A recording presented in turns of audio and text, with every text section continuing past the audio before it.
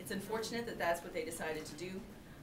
I think that it's important that we be as transparent as possible, certainly of the business of state government.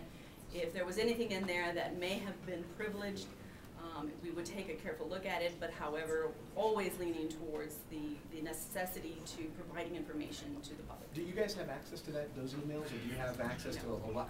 Tell us a little bit about your access to some of the records that Governor Richardson kept here. We don't have a lot of access to much of that information at this point. When we walked in, cabinets were empty and computer drives were as well. It's my understanding that the state archives, they are the only ones that have these servers and all these computers. DeWitt is under your administration. It's an executive agency. Have you spoken with them, or has anybody from your administration spoken with them about possibly accessing some of the information that you guys are missing? Well, certainly we're going to be in contact with them as we need information that we can't find anyplace else. Because if they're on the servers and they're in need in order to continue to operate government, we're going to keep trying to get that from them.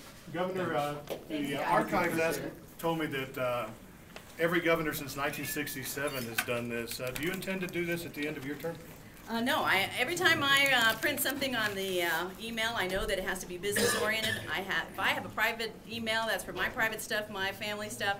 I keep those two extremely separate. And so if it's not something that is, privileged, I certainly intend to, put it out there. I mean, I'm conducting state business, and that's what's most important. It's the people's business on that computer.